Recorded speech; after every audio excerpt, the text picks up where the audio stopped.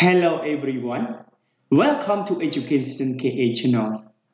Today I have one exercise like on screen. So, equation 2 power 8 all power log 2 power 8 equal 100 times 2 power 8. Before we go to the solution, don't forget like and subscribe my channel for more exciting videos. And first, I put log both sides of this equation. So we get log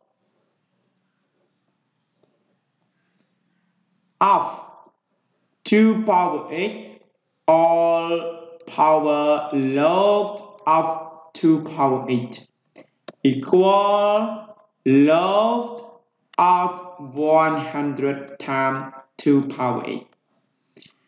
And then this we can use the rule log basic A or B power n. We can write n is front of the log, so we can write n log basic A or B.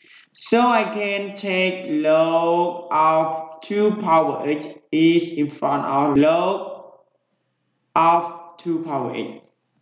So we get log of 2 power 8 times log of 2 power 8 equal. And this we can use the rule log 8 and y is equal log 8 plus log y. So we get log 100 plus log 2 power 8. And then this we can write it log of 2 power 8 all square equal log 100. I can write log 10 square. And then we take 2 in front of the log and plus log of 2 power 8. So we can write log of 2 power 8 all square equal to log of 10 plus log of 2 power 8. We know that log basic A of S is equal 1. So log of 10 we also can write log basic 10 of 10. Because log basic 10 we don't write 10, we write like this log. So we can write it's equal 1. So we use the rule, we get log of 2 power 8 all squared is equal to plus log of 2 power 8. So then we can substitute log of 2 power 8 by t. So I let